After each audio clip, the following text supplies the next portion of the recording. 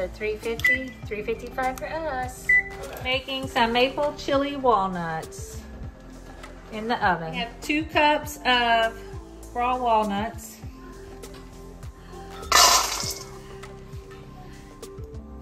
Virgin olive oil. We're doing 1.5 tablespoons.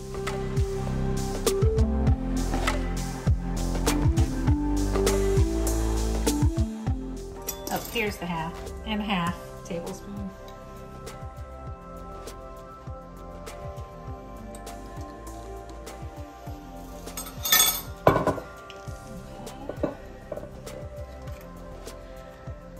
Maple syrup.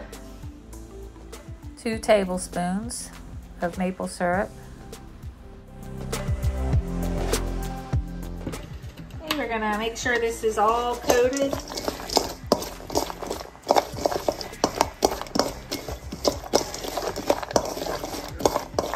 Get them coated good. I want every walnut coated. And now we'll go ahead and add our spices.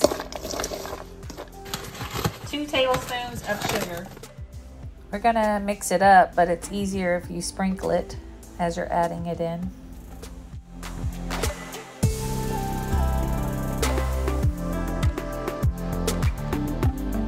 1 teaspoon of cinnamon.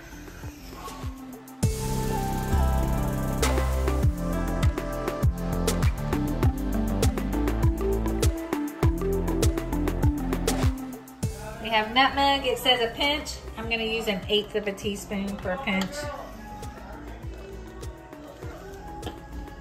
And cayenne pepper. It says a pinch. I might go a little heavier than 1/8. I might do 1/4. I want them spicy. I got sweet and spicy. How much is this? This is 1/8. So I'm going to go ahead and do 1/4 teaspoon. And then we have either kosher salt or pink salt. You don't want to use just regular iodized salt because it'll be too salty. And we want 1/4 teaspoon. Mix that up very good. Let me get a rubber sponge. It's different than the pecan one? Yeah, the pecan one had eggs and brown sugar and stuff, and this is maple syrup and oil and cayenne. Yeah, a little spicy sweet. It is. Then we're gonna pour that out on your cookie sheet lined with parchment paper and spread them out pretty evenly. You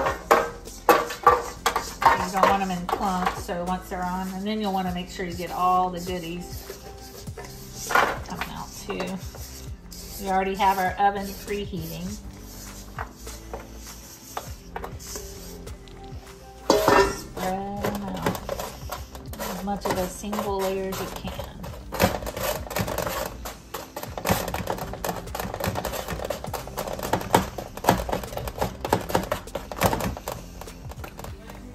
Okay, into the oven. It's up to 10. We're gonna do 7 minutes, and then we gotta turn them.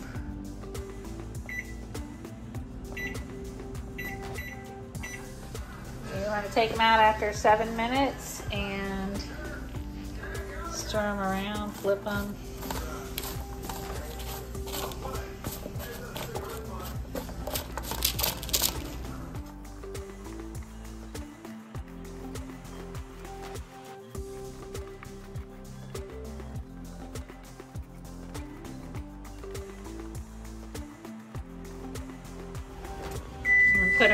Put them back in for 7 minutes.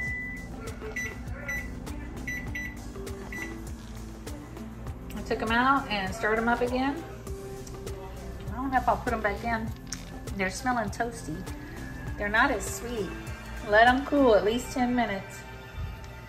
They're flavorful. And I love toasted nuts.